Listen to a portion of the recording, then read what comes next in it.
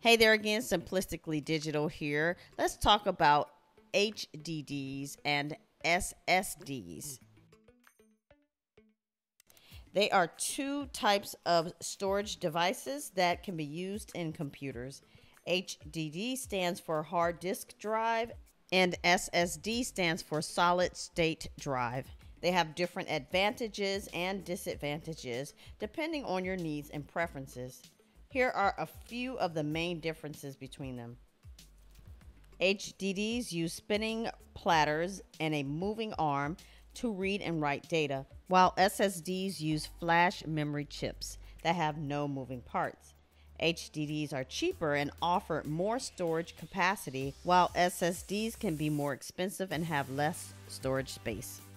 SSDs are faster, lighter, and more durable and use less energy than HDDs. HDDs are more prone to mechanical failures, noise, and heat, while SSDs are more resistant to shocks, vibration, and extreme temperatures.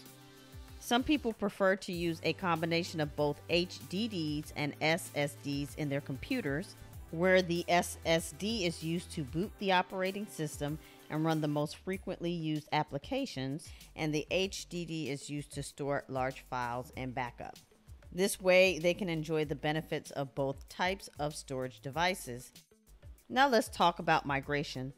SSD and HDD migration is the process of transferring your operating system applications and data from a hard disk drive to a solid state drive, or vice versa. This can improve the performance, reliability, and lifespan of your storage device, as well as free up space on your system drive. There are different methods and tools to migrate your OS from HDD to SSD depending on your situation and preference. Some of the common steps are: back up your entire drive to an external device or cloud service in case something goes wrong during the migration. Check the compatibility and size of your new SSD and make sure it can fit in your PC or laptop. You may need an adapter or enclosure to connect it to your system.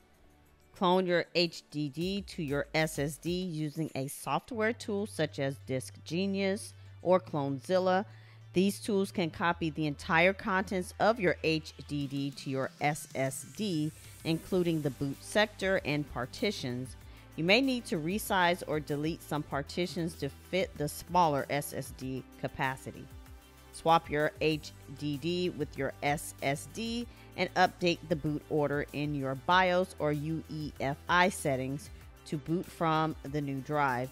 You may also need to activate Windows again if you're using Windows, of course, using your product key or digital license.